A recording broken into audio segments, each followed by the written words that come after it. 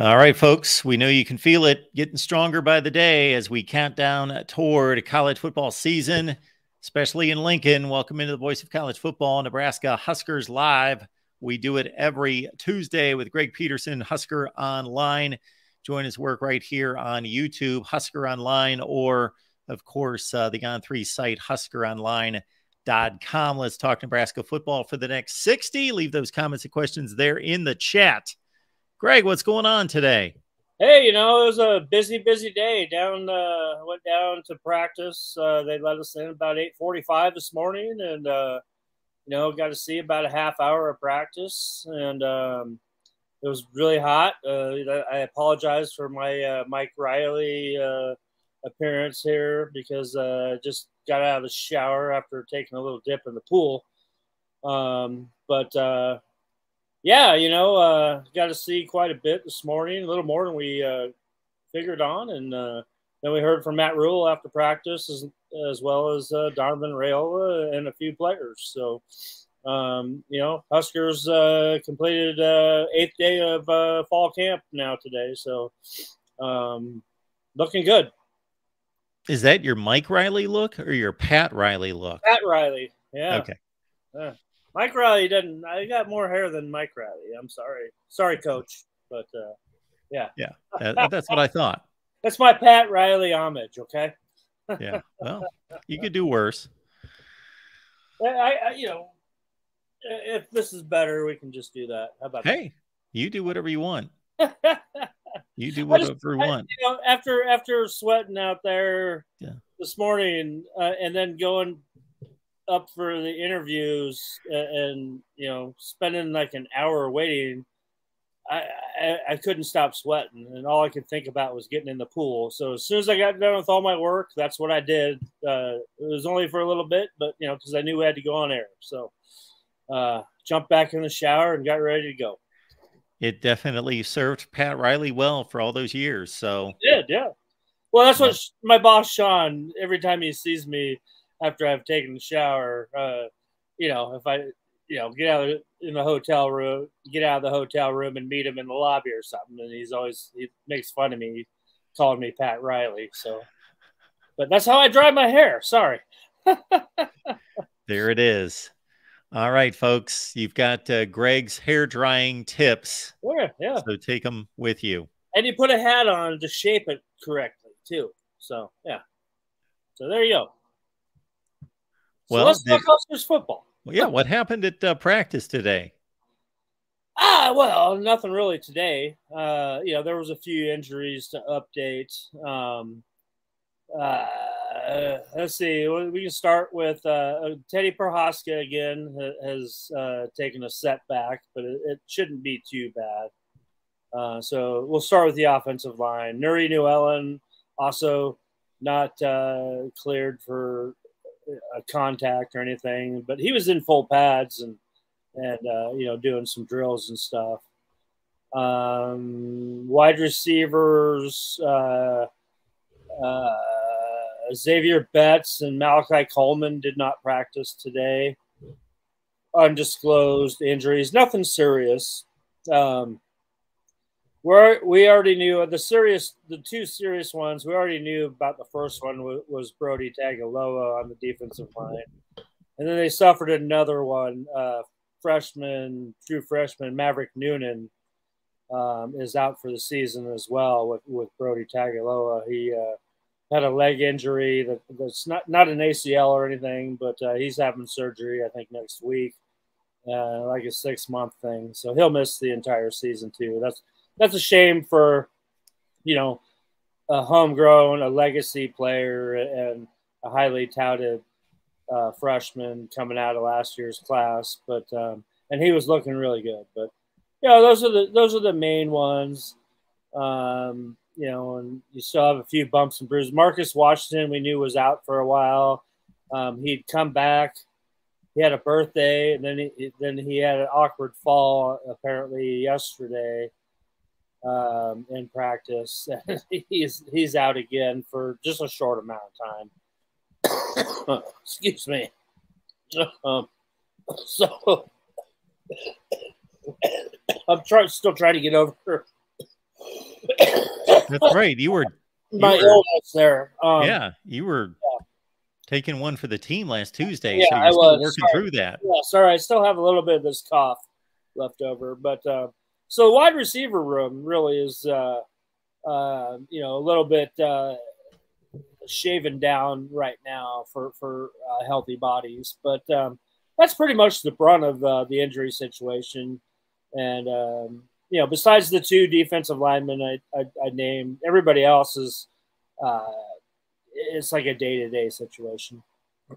And what you expect in fall camp, 8 days through fall camp, you're going to get your bumps and bruises. So, Greg, based on what you've observed and also based on what Matt Rhule has said, and maybe even more so what the veteran players have said that have been around for both regimes, what seems to be different about the way they approach practice? Reps. I mean, reps. That's the thing. Because they've been doing most of the time they're doing the split practices, and everybody's just getting a ton of reps. There's no standing around. Everybody's involved. Everybody is fired up. There's no screwing around like you see under other coaching staffs where guys are just messing around when they're not out there. And I mean, so being involved, taking all those reps, you're always in line, and that's what we, when we're out at camps for high school prospects, and when you've been doing this as long as I have, I mean, you even go out, myself, I'll go up and I'll tell guys, what are you doing standing around in the back here? I mean, you need to take as many reps as you can. If you want to get a scholarship offer to get noticed, get your butt up there in the front of the line. Don't just screw around in the back and just talk to your buddies. But there's none of that going on here, here anymore. At the next level that you're already in. So, but yeah, I mean, it's such an efficient practice. Like I said, everybody is involved, and it's just it's nonstop. And the guys, it's a beneficial tool for everybody involved. If you're a frontline player, you're a number 2 guy, you're a number 3 guy, or you're an incoming freshman, you're getting as many reps as everybody else. So that makes you so much more valuable and so much more ready to play that, in a certain situation during a game, in a Big Ten game, your number might get called and, you're ready to go. So that's the biggest thing that I notice. Our guy Fangway's in the chat with a pretty general question, but just he wants to know if the linemen look agile, faster, if the linebackers are flying to the football. Both of those, yes. The linemen, I think I mentioned last week that they look so much leaner and they're moving so much better. And, it really is, it jumps out. It's that noticeable that they jump out, that you don't see anybody really carrying any bad weight. And, they're all busting their butts out there. And, because it's an open competition across the board. And, it's just it's refreshing to see after kind of some of the lackadaisical approaches we've seen from previous coaching regimes here in Nebraska. And the linebackers, I mean, those guys are hungry. And led by Nick Henrich, who's it's really nice to see healthy again, and him and Luke Reimer. Just have the whole group salivating to go out and just hit guys. And I mean, that's the premise of this whole defense is fly around and run to the ball. And that's what you see out there. These guys, they pin their ears back and they're just ready to go. I really like seeing, this whole defense under the defensive coordinator, Tony White. It's taken a whole new look to it than what we've been used to seeing. Has Matt Rhule talked at all about just how he approaches practice? Because different coaches, position themselves in different ways. Maybe they just hang out with the quarterbacks a lot. Others are moving all over the place. Of course, he's trying to get used to this team. They had spring practice, but he's trying to get used to the personnel, much of which he did not recruit and sign. So, no, he is hands on. He is all over the place. You see him. I mean, he's not a coach that just stands around and chats with his assistants.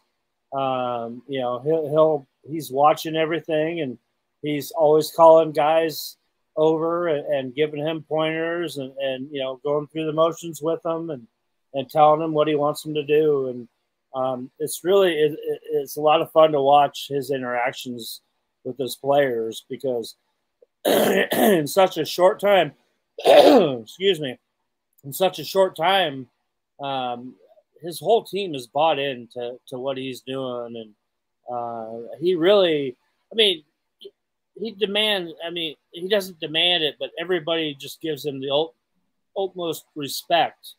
And you just can't help not to, because just the way that his demeanor is and the way he comes off and his knowledge and how confident he is in what he wants to do. And it trickles down to his whole coaching staff. They believe in him 100%. And, the nice thing is with, when you talk about his coaching staff, is that he's got his coaching staff too deep, really.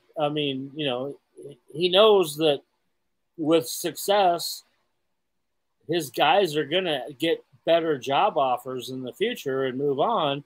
He's already got a guy right there behind him with the same kind of experience and coaching tenure.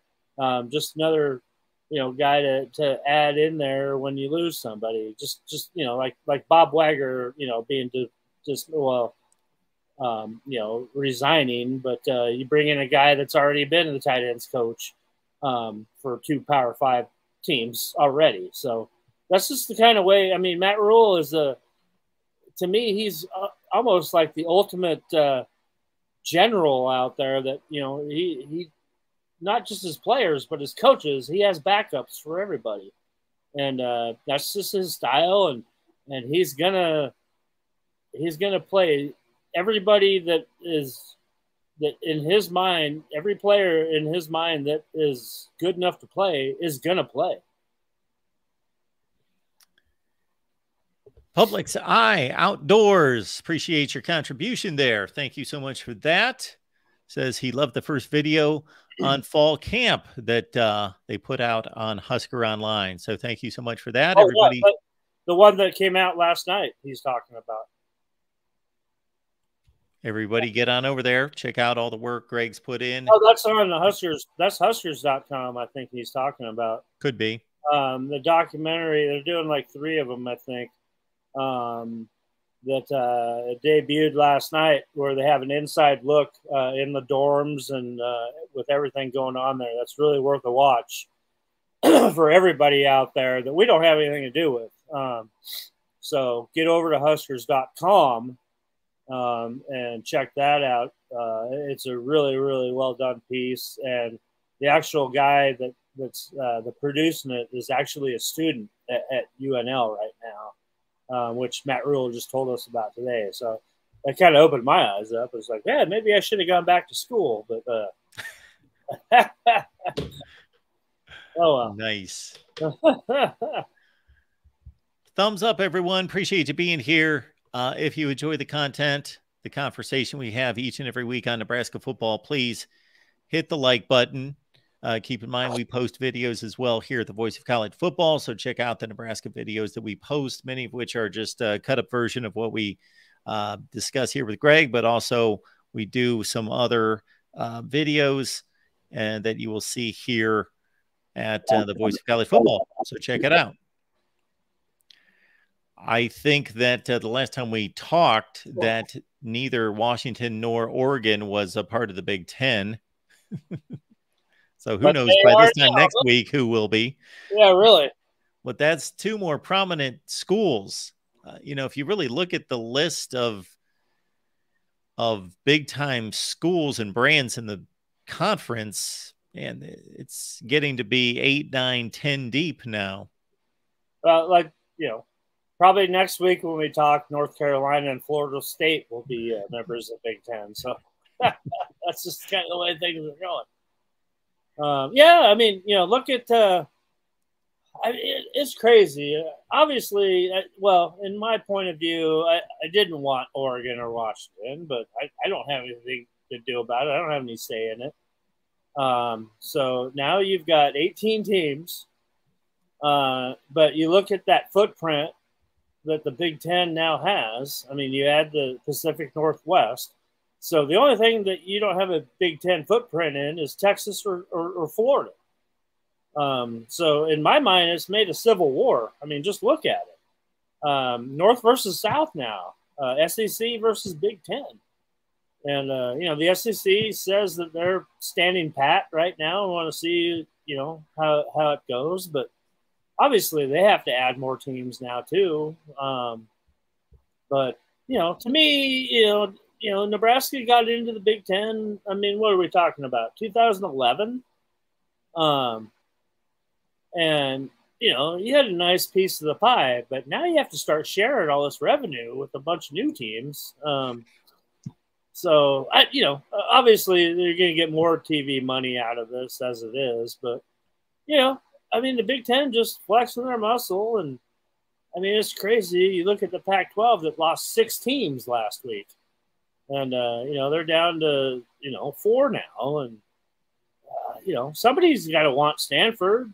I mean, seriously, or Stanford may have to go independent. I think, in my mind, that might be their best choice. But, you know, you leave Stanford and you know, another prestigious academic school of Cal out of things. And, you know, I don't think those two schools want to have anything to do with the Big 12. But it's just college football has changed forever now. And we're never going to see what we used to see. And, you know, I don't know if it's for the better or for the worse after all of this. Do you, whether it's you personally or Nebraska fans, based on the ones that you hear from, or Nebraska media, have any interest in seeing Nebraska play Washington and Oregon? Well, we've played them before. I mean, sure. And there's nothing wrong about playing them. I'll say this, you know, if you have to go play at Washington, boom, you fly to Seattle, you're there. If you want to play Oregon, you got to fly to Portland and then drive 3 hours. And, you know, it is what it is. I don't mind adding new destinations is all fine with me. I mean, places I've been to before, but I do enjoy going out there. And the more the merrier. I mean, it's all about making money, TV revenue, and that's the day and age that we're in right now. And, you know, we're just going to have to wait until it's all said and done and everybody's loaded up. You know, at least the Big Ten and the SEC are loaded up with 20 teams apiece, and we'll just kind of go from there. We have posted videos on the main channel, the national channel, that go through the various histories of all these schools that are switching conferences. And so actually I just had to dust this one off because I projected Oregon to the Big Ten, not that a zillion other people didn't as well. But Oregon to the Big Ten, Washington to the Big Ten months ago. And so I just have to kind of update those videos because basically I went back in time. And as Greg alludes to, of course, Nebraska had a series home and home with Oregon about 10 years ago. And they played Washington home and home. And what was interesting about this, about 20 years ago, 2002, 2003, they played Washington 2 consecutive years and sandwiched in between. They played a bowl game. So they played them 3 times in 2 years and just went through Washington's history against the Big Ten, Oregon's history against the Big Ten, recent history. I didn't go back to 1938, but the last 20 years, and then kind of projecting forward how I see those programs and how they would do in the Big Ten. So check out those videos over on the national channel. Yeah, you know, and It's really unique to see what the Big Ten is doing and adding these iconic programs that obviously nobody wants to stay in the Pac-12 anymore. And, you're taking, after USC and UCLA had already announced, and then Colorado's like, yeah, we're out of here. And so, everybody else scrambles around. Arizona State, Utah, all heading to the Big 12. And, so why not have the Big Ten add those two iconic programs? And they are iconic programs in the college football landscape. And, it just flexes their muscle because obviously we all know that, they're fighting against the SEC to be the big dog. And right now, obviously, I think the Big Ten has really made a statement. And, we'll see how the SEC counters it. And you see all across, the ACC, people want out of there now. And it's crazy what we're looking at. And, I wouldn't be surprised next week, like I said earlier, if North Carolina and Florida State are all of a sudden members of the Big Ten. Just the way things are going. But in my mind, I think Florida State doesn't want to be in the Big Ten. They want to be in the SEC, but we'll see. But the Big Ten is after that Charlotte market is what my point is. Yeah, it is definitely a growing market. Yeah, absolutely. Charlotte's exploding. Absolutely. Oh, yeah. And for as much as the Big Ten has gobbled up ground and TV sets with all these moves, a move to the Southeast would not be bad. Would not be a bad thing. And the SEC is locked in with ESPN, and they're out of money too. So it's kind of hard to see them making any moves this season right now. At the time that the television deal by the Big Ten was cut with, of course, the existing one with Fox is continuing, but with NBC and CBS, Greg and I had the conversation and we did on other shows and so forth about the genius of the NFL type model that the Big Ten has taken on with the layers of networks showing games throughout the day, and then they're all going to be previewing the other games. So NBC is going to be showing a game, or they're a bad example because they're going to be at the end, but Fox is going to be showing a game at noon, but also telling you go to CBS at 3:30 and then go to NBC at 7:30. Yep. And it's almost like an NFL. When you watch the NFL games, they have contracted the NFL. Go to the Peacock at 11. Too. Yes, the NFL forces exactly in the Big Ten network, because back in the old days, these networks would not mention each other. They would. It was like it was like forbidden to mention another network. But basically, the NFL at some point said you have to mention, if you want to sign the contract with us, you're going to tell people where our other games are. So now it's. And so the Big Ten has basically done the same thing to say we're going to be promoted on all these networks all day, whether our game's on right at that second or not. And we're leaving out the Big Ten network as well with that. Yes, exactly. And and to your point, Greg, while the cable distribution is shrinking and has roughly shrunk from, let me use my proper term there, shrunk from like 112 million distribution to, let me phrase that right and let me get this correct. At one point, ESPN went over 100 million homes out of 113 at the time. So they had passed the 90% saturation point.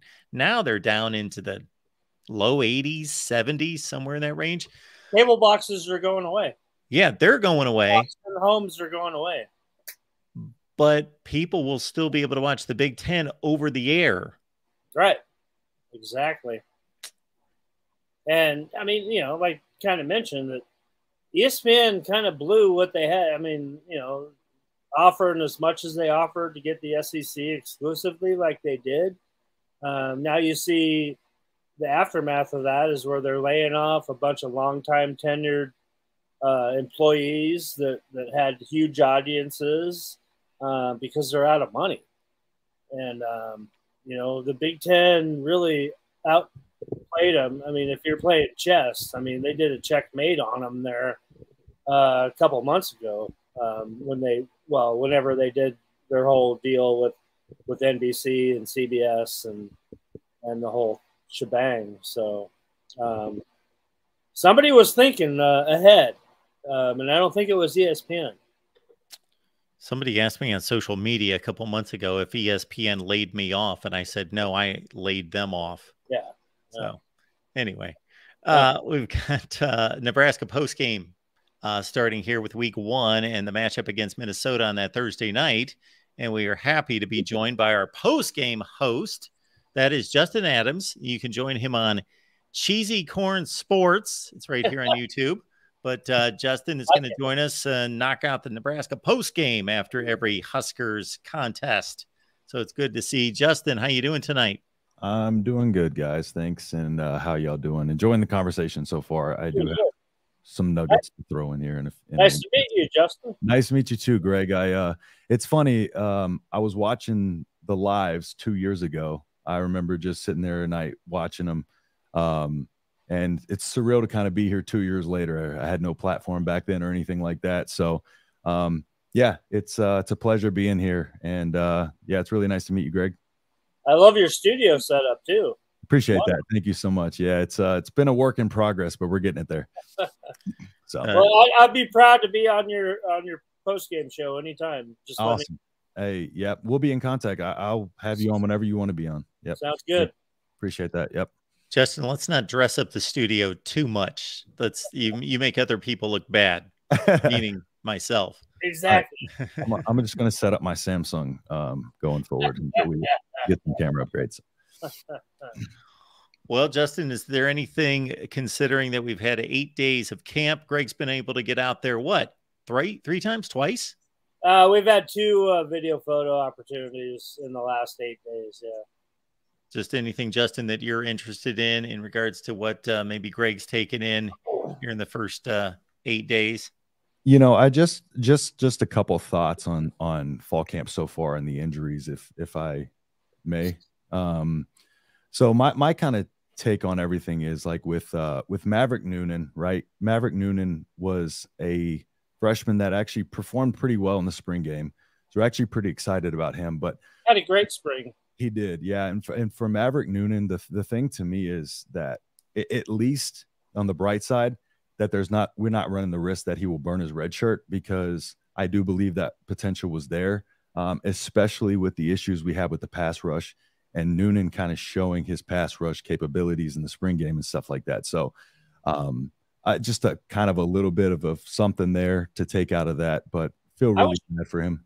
I was shocked when I heard Coach Rhule say that he was out for the year today. Just out there, because I mean, I've known Maverick I don't know, 5 years. I've been covering him, and great kid, you know, obviously takes after his dad, and just loves the game of football so much, and just loves to get after the quarterback. And I think he was a guy that would have actually, you know, been a guy that made the 110 and had some opportunities there, you know, in a few games to actually show his stuff. But unfortunately, you know, we're not going to see him this year. And thank God it's not an ACL type of an injury, as far as what we heard from Coach Rhule today. Yeah, it didn't sound like he had a lot of concern with it being any kind of structural issue. And I think outside of that, first off, everybody needs to listen to the speech that's on that video you referenced earlier, the Matt Rhule speech about the 10%ers.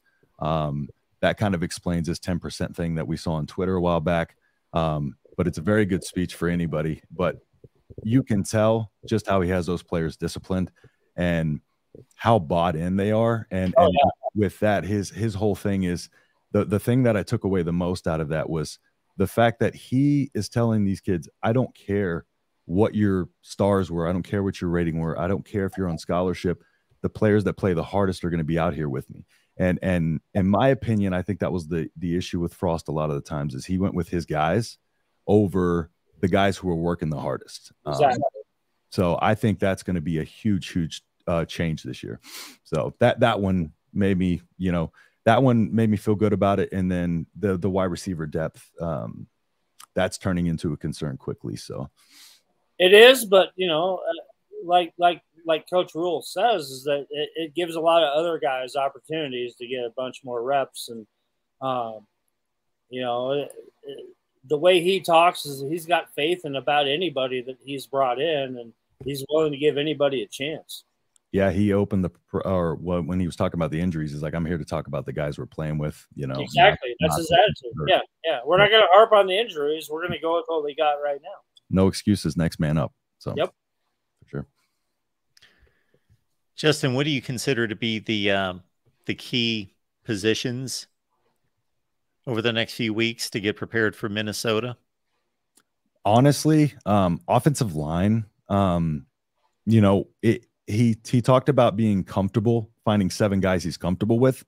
I don't know if I should read in too much of the fact that he was saying feels comfortable with. I don't know if that means there's a lot of opportunities at the position, and he's going to kind of have to filter through guys, move guys around, and see where they fit best. I think that's going to be the biggest thing for me, is just seeing how that offensive line plays out, because Latovsky, had bright future, but, and then we have Gunnar Nelson. It's just like we have a lot of these guys that we feel like can develop and be good, but it's just like it seems like something keeps happening. But I do expect Rhule to make some improvements on that. And like I said on the other video, we got to walk before we can run. So improvement is an improvement at the end of the day. So, and I agree definitely, because right now, excuse me, really with Teddy Prohaska and Nuri Newellen, not 100%. That you have opportunities for other guys. Gunnar Gatula, I know Coach talks highly about him, but he is still a freshman. I mean, I'm obviously a guy that I know very well for many years. Henry Lutovsky, a guy that, I went and watched when he was a high school senior, and, he just made me drool watching him. And, I mean, he is definitely, he's capable that, he does. I think he deserves a shot to be one of those type of starters. So I really do. I see about 6 guys right now that they can count on for sure.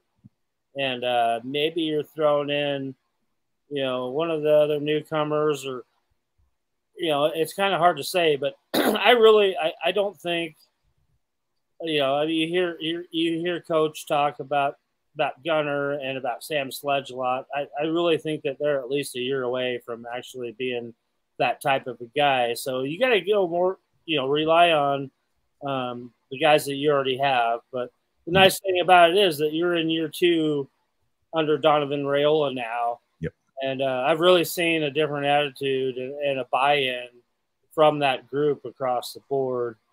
And, I know that things haven't looked good in the past, and most fans are always going to harp on that offensive line first and foremost. I say just give them a chance and see, because they're going to be running a different type of offense. I mean, obviously, their goal is to run the ball, hold on to the ball, protect the quarterback. And, we're going to see. They're not going to be thrown into a bunch of situations like they were last year or the year before under 2 different offensive coordinators. So we'll see. We'll see how it looks. But I have a lot of faith in them, and I know I get beat up a lot on this show about, my loyalty to the offensive line and to Coach Raiola. But I'm a believer right now until they prove different.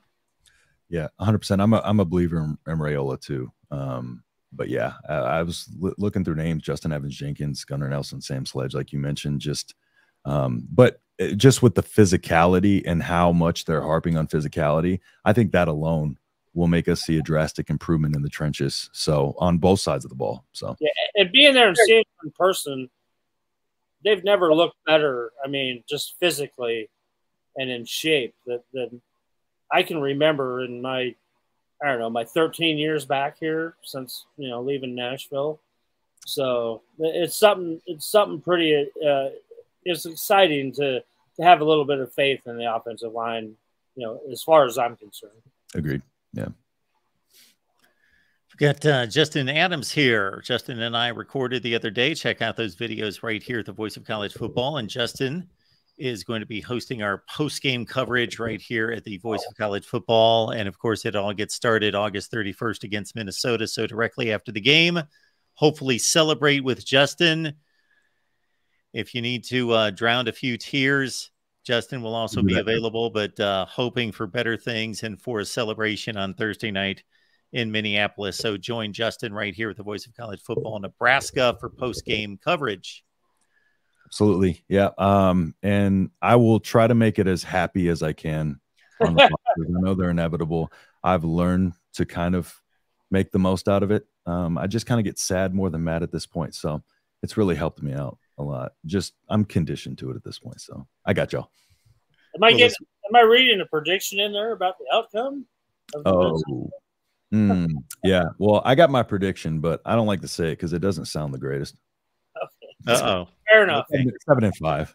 Well, as we talked about the other day, Justin, you're in a good position, at least in regards to our post game, because if Nebraska continues to lose, you can just throw up your hands and say, hey, it's Mark's this fault. has been going on for a long time. So, hey, I didn't bring it, but if there's a dramatic turnaround this year, you can take the credit.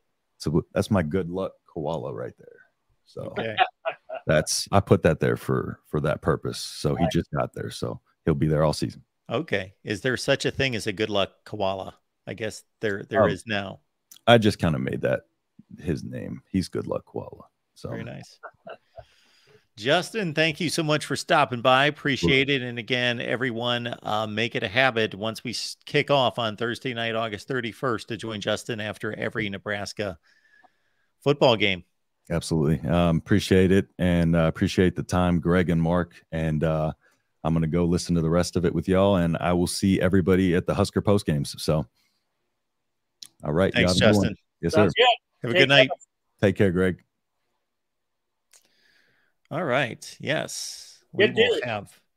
Yeah, absolutely. Loves the Huskers. So that's the first prerequisite, folks, for when we were looking for hosts here at the Voice of College Football. Do you love your football team? And then, of course, you got to know something about what you're talking about, and then show up for the shows. That's kind of key as well. So we hold those. Pipes don't hurt either. Well, you know, you're able to fight through that. So you're a gamer. You are a gamer. Greg's been here for 133 shows, folks. So, you know, understand the appreciation there that we have. And so all of you should have for Greg making this show possible for 133 weeks. If I do some math, we're looking at 2 years and about, good Lord, we're looking at close to 2.5 years. Yes. Makes me feel old. Makes me feel old, bro. You can only blame me for 2.5 years of whatever wrinkles or gray hairs that you're talking about. I don't see them. So they only come in the beard. Well, that's my deal too. Yeah. That if I grew out the beard, I'd look like Santa Claus. So we're not going to not there that yet. route. I may be forced to one of these days. Not going to do that anytime soon. Everyone's taking their shots at Nebraska's record this year. This seems to be a weekly event. Oh, we still have a couple more weeks to give our predictions. So that's right. We will have to figure that out. I think I know where you're sitting on that one, unless something. Yeah, I really haven't changed. So yeah, unless I'm proved otherwise, then maybe I would change it. But I'm standing pat. If they win 6 or 7 games this year, that is a great start to the Matt Rhule regime. Absolutely, it is. Get to postseason play. Get to a bowl game.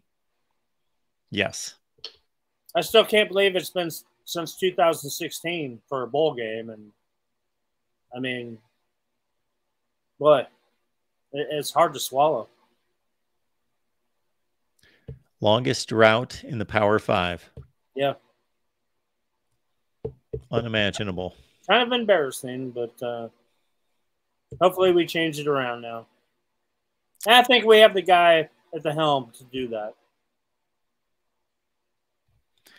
I do as well. We were talking some Nebraska and kicking around the Western Division on our Iowa show, and somebody was getting after Matt Rhule in the chat, stating that he was 2-16. Now, I did not verify this, but 2-16 against ranked opponents. I glanced at his Baylor tenure, and it was hard for me to believe he was 2-16 because they beat a lot of teams with 8 and 9 wins when he was at Baylor. So that 2-16 wasn't necessarily flying with me.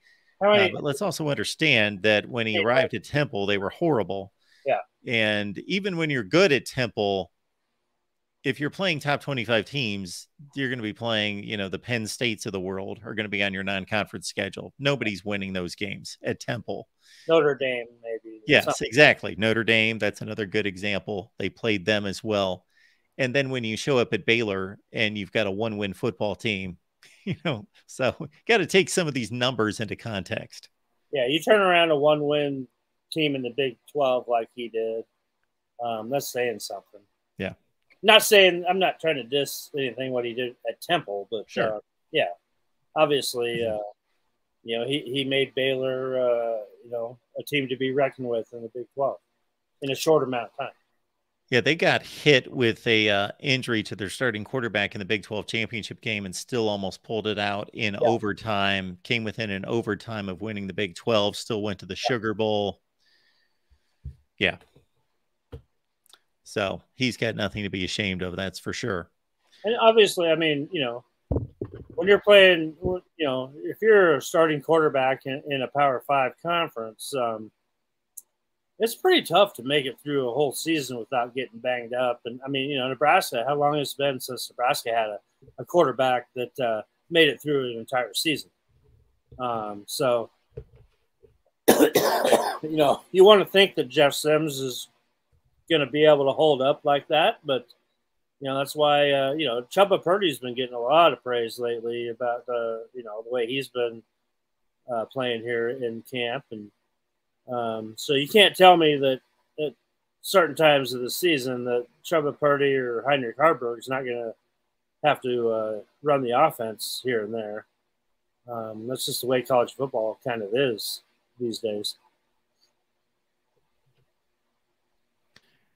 I do remember this game. It was brought up, and I posted it from Dion. Dion, thank you very much. Matt Rhule at Temple played Penn State twice, and they won a game. I do remember this game. It was at the Eagles Stadium, Lincoln Financial Field, against Christian Hackenberg and company at Penn State, 2015.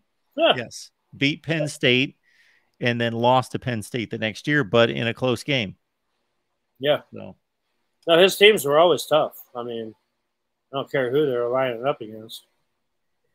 They only lost to Notre Dame, and this was a primetime game. I remember this on ABC. At Temple, lost to a number 9 Notre Dame team, 24-20. Not bad. Not bad. At Temple. I have to admit that I did not watch that game. I remember that one. I don't remember much of what happened. I do remember it was a competitive game, but and lost the conference championship game to a top 20 Houston team. Yes. So, yeah, Temple's not been good since. No, they haven't. And rarely good before.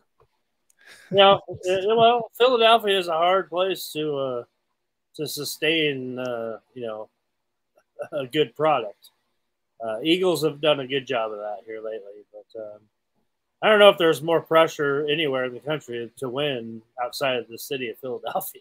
Maybe Lincoln, Nebraska, but that would be about the top 2 that I can think of. Yeah, I hear you. A couple people in the chat clamoring about special teams. Anything of note stands out there? Oh, yeah. I mean, they've got we heard from Ed Foley, the special teams coordinator, yesterday following practice, and I mean they're really high on pretty much everything they got. And, you know, you got guys that are, you're so deep right now because, you know, you're doing kind of a mix of actual starters at position groups with a bunch of other guys that buy in, and, you know, because that's what you have. You have special teams guys. That's their role. We see it in the NFL. We see it in college football. I mean, they're out there representing the Huskers, even if they're not a starter at their own position group, but they, you know, they wear that hat proudly of being a special teams guy. We heard from one today who's Phelan Sanford. You know, he's a safety, and he has some big moments at safety last year for Nebraska, and he's on all four of the special teams, and but they're out there. They're just going balls to the walls out there every day, and it's a point of pride.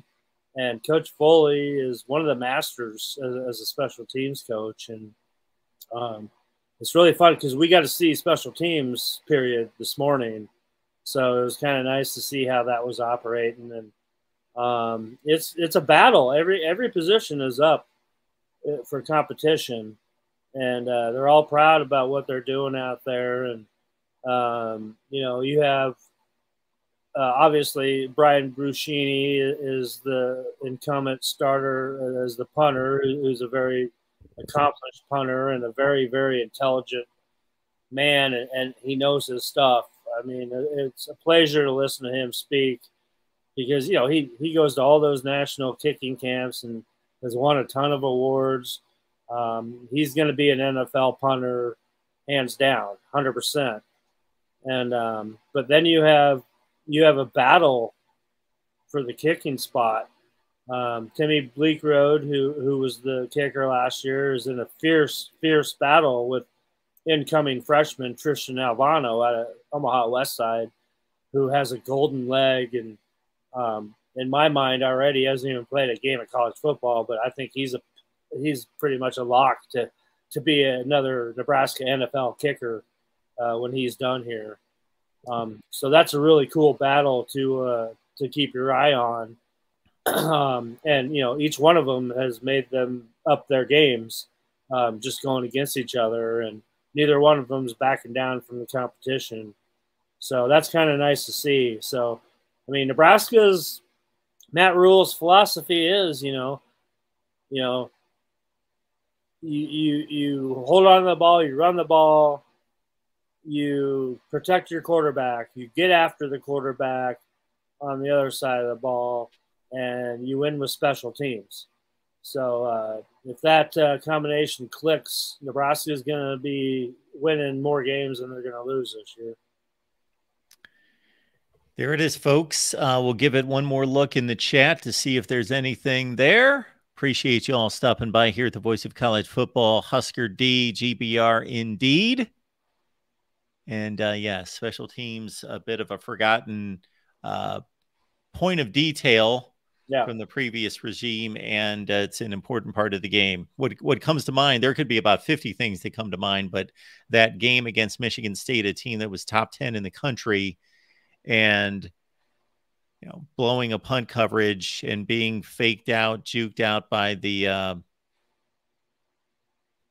what happened in that game? There was yeah, they were about to win that game, and then they gave up a punt return touchdown that forced overtime. That's what it was. Yeah, there's just way too many mistakes.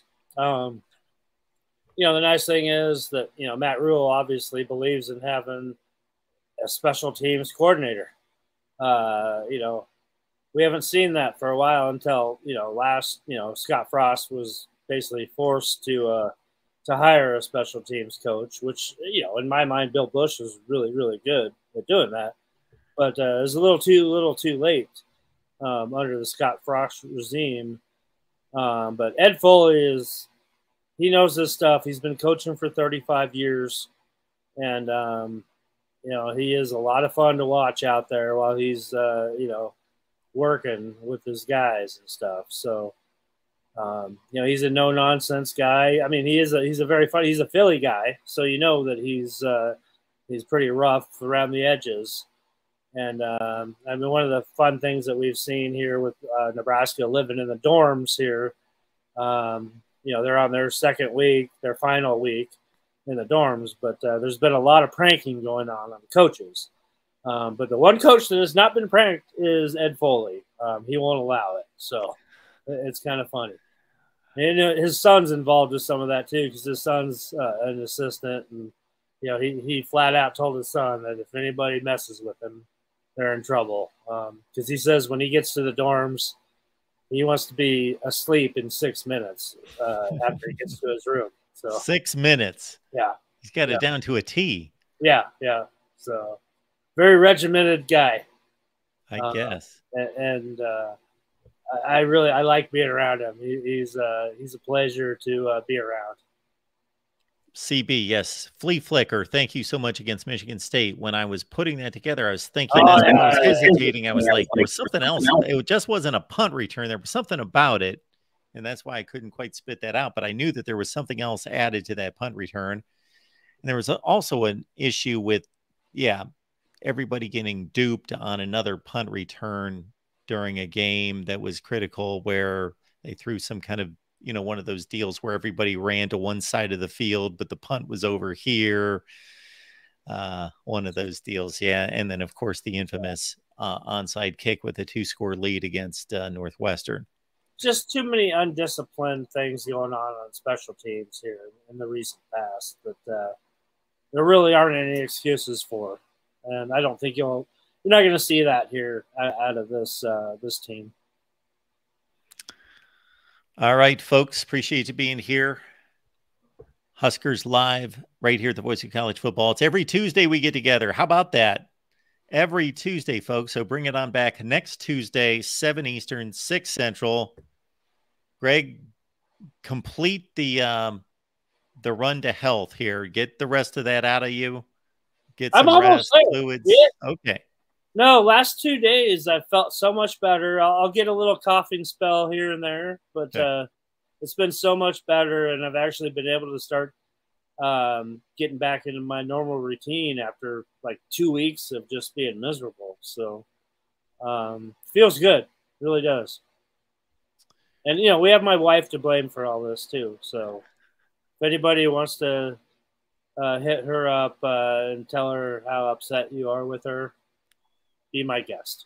It's always the closest ones to us that, Well, you know what? You take that risk when you're married to a doctor who's around sick people every day. And I can't tell you how many times she's come home sick, and you try to avoid her like the plague. So, it happens. And unfortunately, I got tagged this time without even trying. So, oh well. But no, I mean, it's looking good. And hey, we got, media has next 2 days off. So we won't be back. Friday and Saturday will be our next two post-practice opportunities. And interesting enough, Nebraska has been practicing in the morning all these times, but now tomorrow on Wednesday, they will practice in the afternoon. And then tomorrow they will practice tomorrow night. And then Thursday they will have an afternoon practice. So Coach Rhule kind of explained his thoughts about this, that it's all about recovery time, especially when we lead off a post-practice press conference with injury news. It makes a lot of sense that, he wants them to have this recovery time tomorrow and then have their practice tomorrow night under the lights. Also, that he wants them to get some practice, catching the ball under the lights, stuff like that. And then, they'll have some nice recovery time for Thursday's practice. So then they'll be back at it in the mornings on Friday and Saturday, and then they'll have another off day. They had an off day last Sunday. They'll have another off day this Sunday, and yay, they all get to move back home. So they're all going to be very, very happy to get out of the dorms, even though it's been a pretty cool experience for all of them.